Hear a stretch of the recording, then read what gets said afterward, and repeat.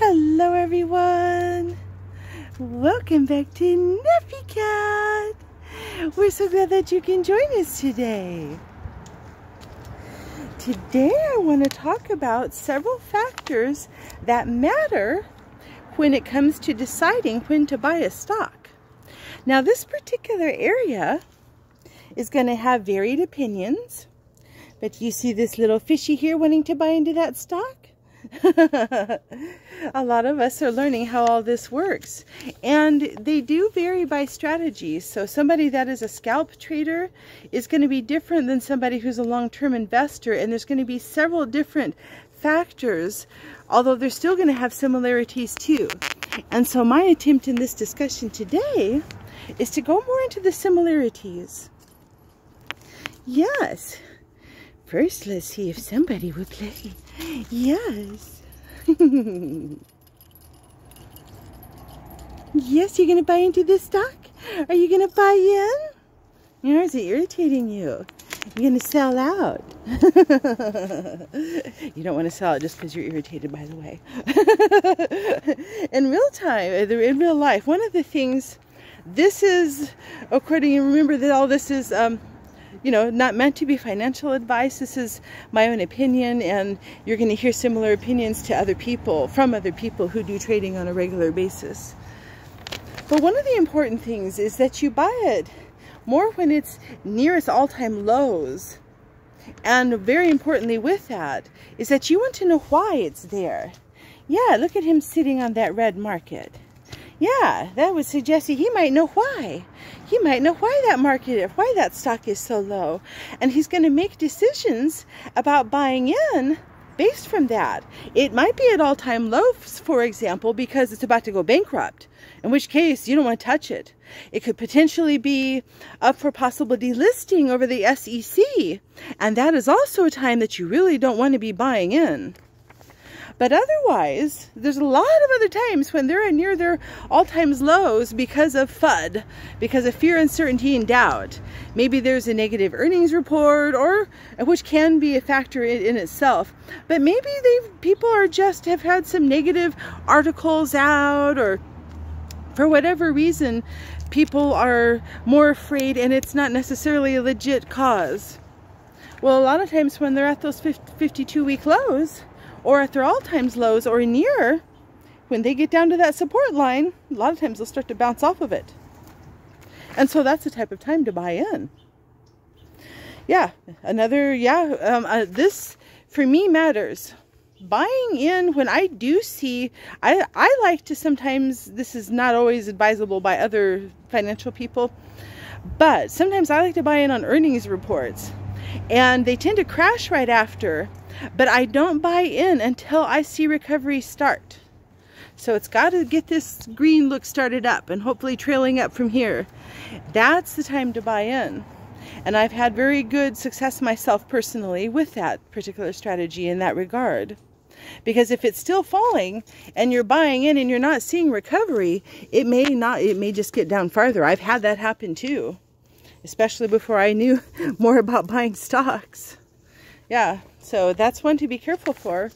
But also, when you see the heavy falls in a stock, learn why, and then consider buying in. If it's a sound company, if it's got a good proof of concept, that's when you want to buy in. And as I have mentioned, when it fits your strategy criteria, if you're a scalp trader, for example, and you've got a momentum play going, and it's early in the morning, and pre-market is going boing and going way up like that, that's a possible time. A scalp trader is going to say, well, this was a little low, and now it's going up, and I'm going to get in right here. Somebody that's a long-term investor is going to be looking at that and making sure that that's just not a low happening from a recent high that's being over-exaggerated.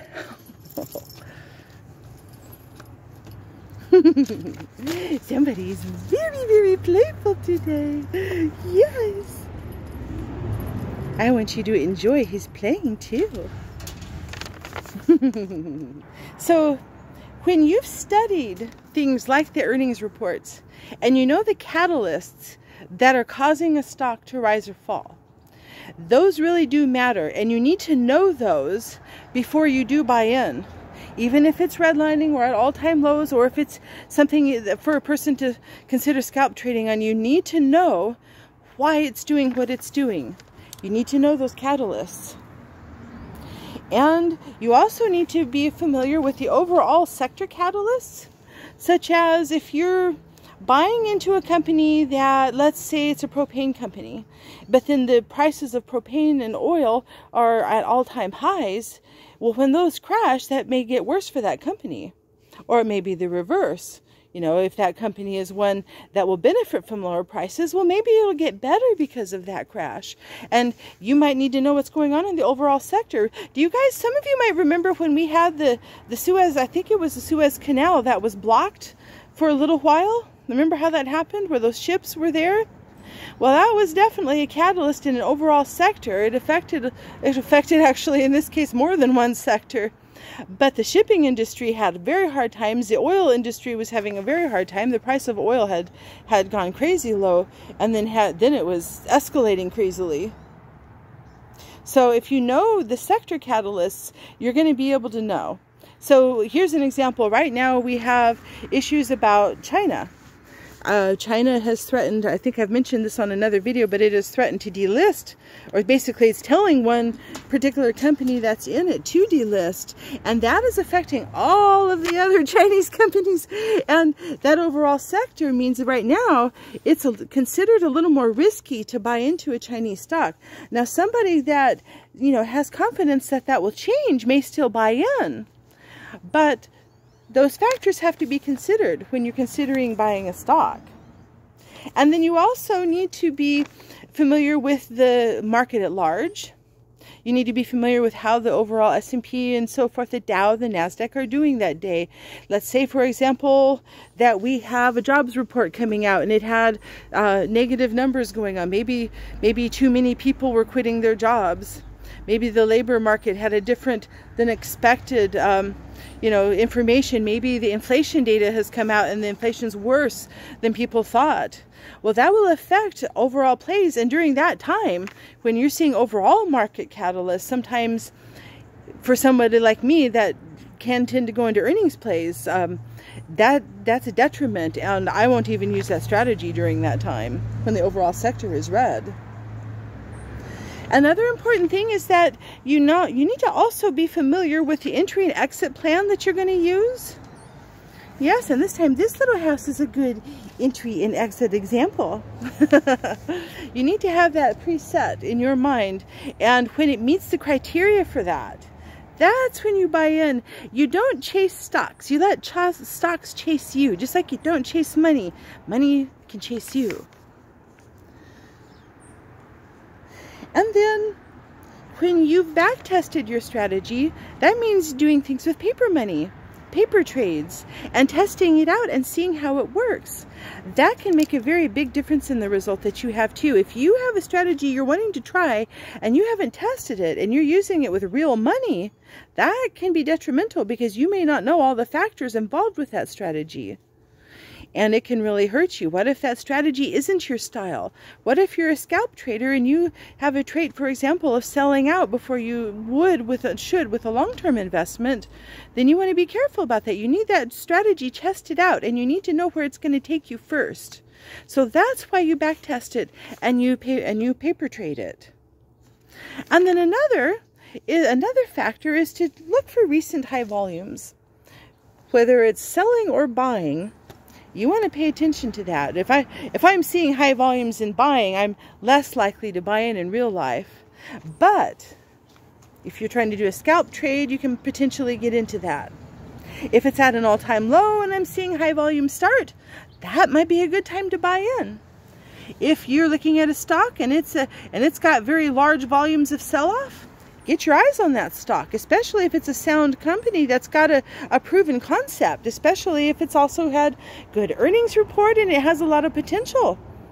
Well, there can be FUD around the market. Sometimes things will even be deliberately manipulated and will be, strategically lowered or having articles about it so that people will panic sell. That can happen in this world, in this shark ocean that we are traders within. Know your factors like that.